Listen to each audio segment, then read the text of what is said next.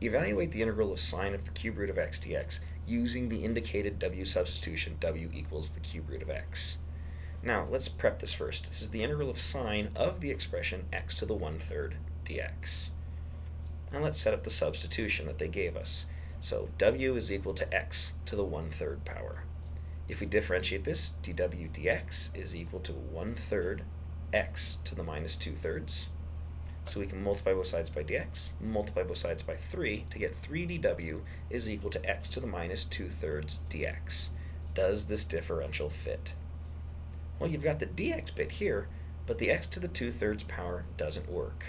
That's going to lead us to say that this substitution doesn't fit. Well, if the problem asks us to use it, we're going to force the substitution rather than fit it. So to force a substitution, let's go back up to the first step, but solve it for x. That's going to get us w cubed is equal to x. Or if you'd like, x is w cubed. We're going to switch the roles of x and y. So now let's continue the process the way we normally would.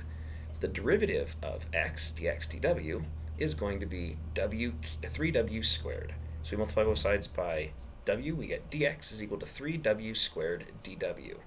And this becomes the new differential to fit. But dx always fits. So let's see.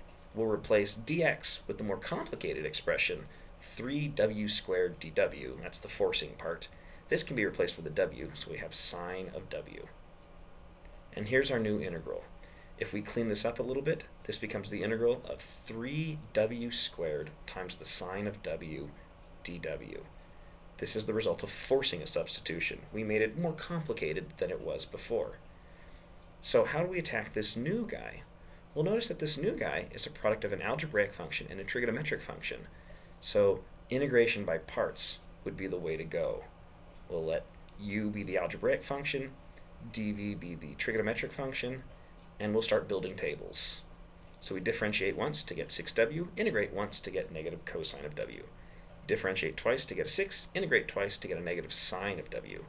Differentiate again to get a 0, integrate again to get a negative cosine of w, and since we have a 0, we'll call it quits. So we'll put in our tables, our arrows, plus, minus the integral, and let's read off the answer.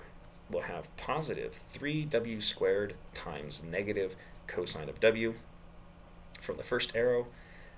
Then we're going to have negative 6w times negative sine of w from the second arrow.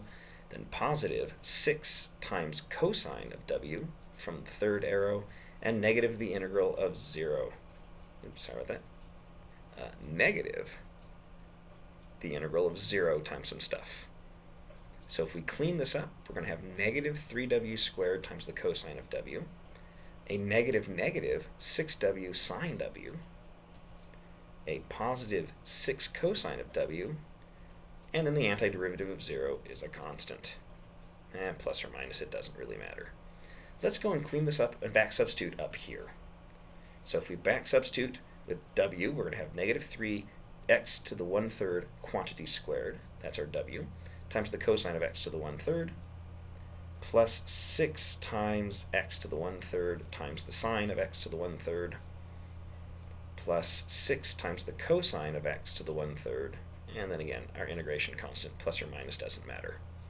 Let's clean this up one more time. We have minus 3x to the 2/3 times the cosine of x to the 1/3, plus 6 times x to the 1/3 times the sine of x to the 1/3, plus 6 times the cosine of x to the 1/3, plus the integration constant.